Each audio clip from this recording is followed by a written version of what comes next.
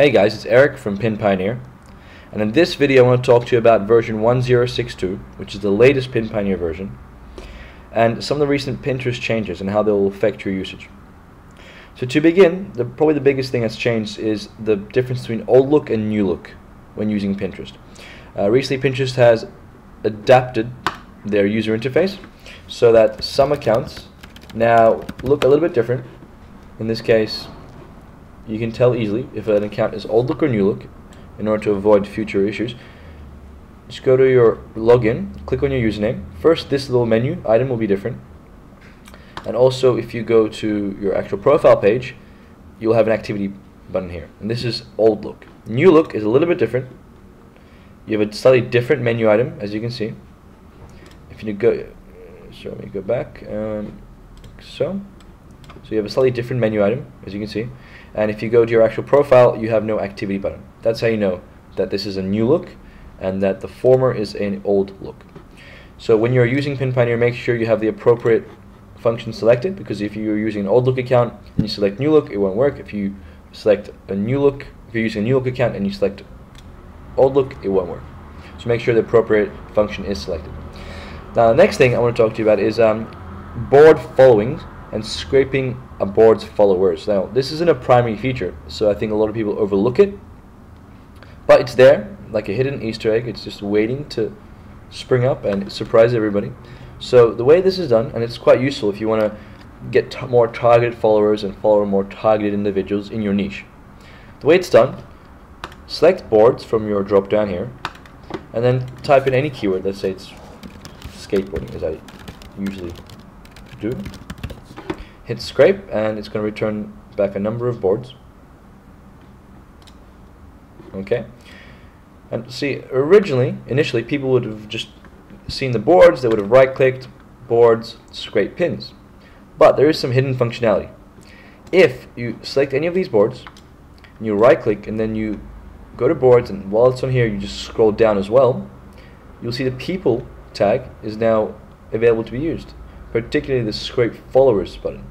Previously, if you just go right-click people, it won't work, right? So you have to go boards and then move down, and it will show you this functionality, which is very cool. Hit scrape followers.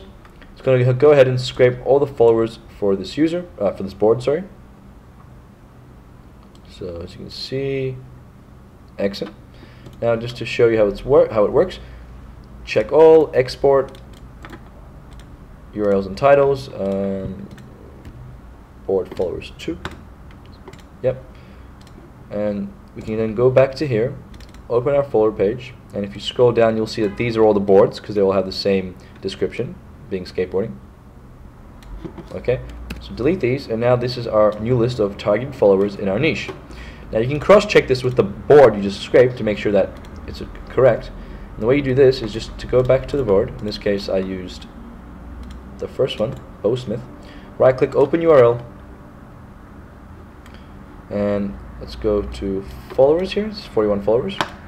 The important thing to note is that Pinterest only lets you scrape about 300 or 400 pins or people at a time.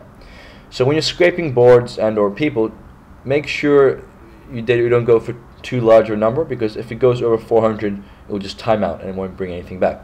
Or if it will bring back, only bring back the first 400. Just Pinterest limitations, not much we can do about that right now. In the future we have some workarounds, but that's for a whole different video. So you come here, and the way you can check to see if the people who you scraped are accurate is just to look at any of the people here and hover over their name, and see down below you'll have the URL written. In this case, Gianna Faith. Copy link address into your URL, take this little name like so, copy, go back to your your text file, Control F, find, oops, type in the name, find next, and it appears. Excellent. So we can see that this is the right list. We've scraped a targeted list of followers. All these people are interested in skateboarding. Now we can just go back here.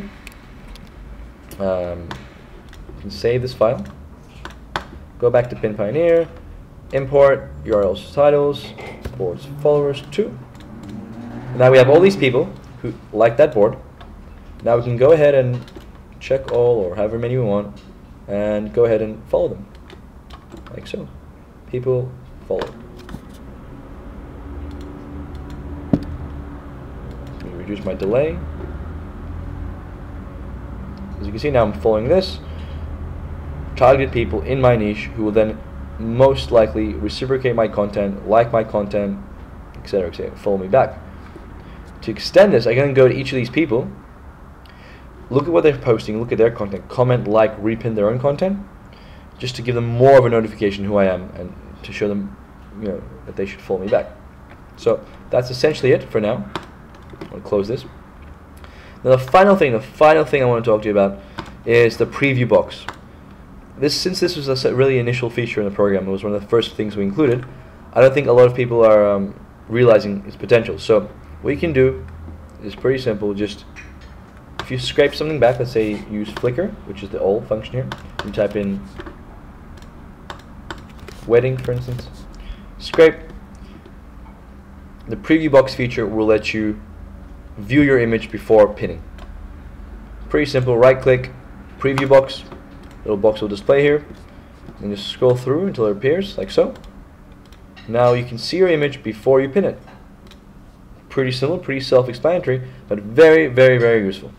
So that's it for now. Stay tuned for the next updates. If you have any other questions, remember that we're always working, always updating, so just submit a support ticket and we'll get back to you as soon as possible. Thank you.